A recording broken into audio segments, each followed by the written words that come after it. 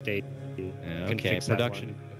Ah, there it is. We're back and we're ready, folks. Let's do it. It is EG versus game number 3, and it looks like another blood at the start of this one. He's going to be going down. Oh, but the Courier. First blood Couriers. EG getting everything they could hold to stop this game. KotlGuy getting burned down from the Iron Shell. What lane old chicken thing running right now? Persistent Salve going to find Iron Shell's going to stop Salve, so KotlGuy is good, but the team overall might not be good. How the hell Courier down? They handed over first blood. Man, this is a hell of a series.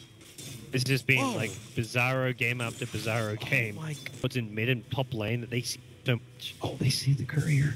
Oh my god. Courier's got on the high ground. Look at this. Oh, with a quick jump from Sumail keeps 11 back. But the bonus match is going to be there. Back into the wall.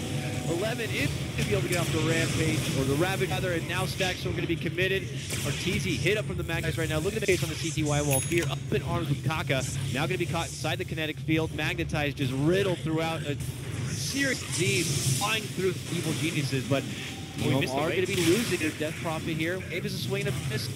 Old 11 is going to be going. Arteezy and company now put their focus onto CTY, while Lanham is going to be securing a double kill, being able to finish off the Chet.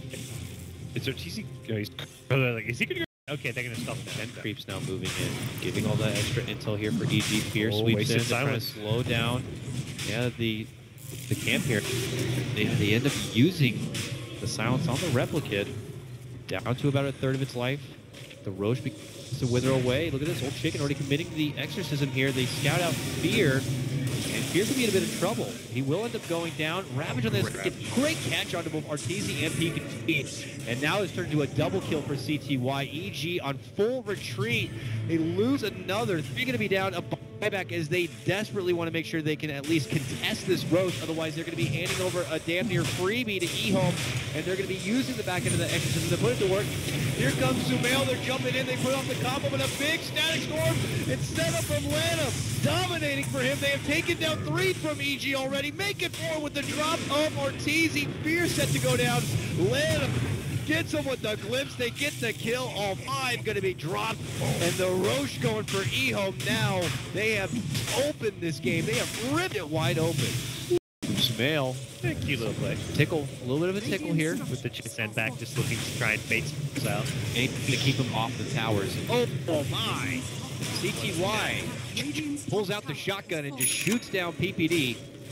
And that Chet is going to be out of the equation for 30 seconds. Rax is now exposed. Ehome to the verge. Even to the mix. Here comes the big hole for EG, though. Big vacuum wall set right in the heart of Ehome. It's going to be all it takes, though. Looks like quickly Ehome are going to put their own answer. They dish out the Magnetize. And quickly Old Chicken just begins to sweep on through. He's going to get the grab on for Fear. Ravage now comes out from 11.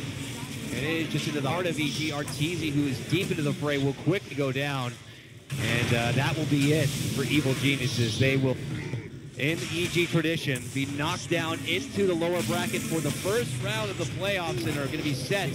Incredibly successful. And one of the things that it looked like when the match came out, we're going to see a lot of kind of